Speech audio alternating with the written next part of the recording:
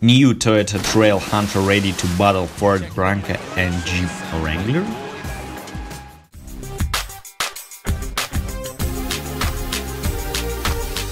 Hello friends, Toyota is no stranger to building off-road capable SUVs and pickup trucks.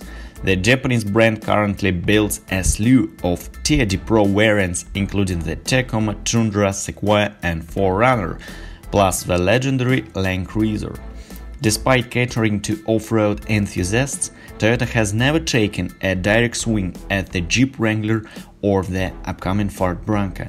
Even the old FJ Cruiser was not a direct Wrangler rival, but that may soon change. There are no other details available about the Toyota Trailhunter, but the trademark filling is intended to cover the category of automobiles and structural parts thereof. Toyota knows there is a market for dedicated body-on-frame off-roaders, as evidenced by the high prices commanded by old FJ Cruisers.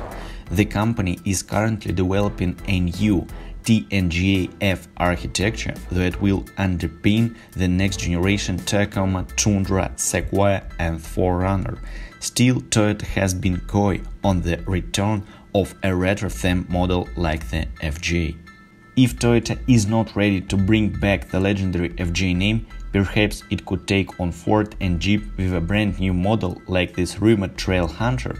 It's currently a cool name and I'd consider one if it boasts similar off-road capability.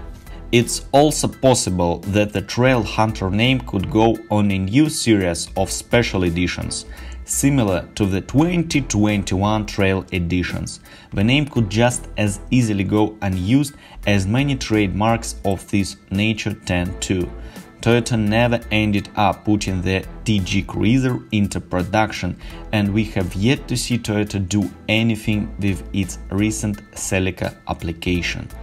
This space will be interesting to watch. Thank you guys.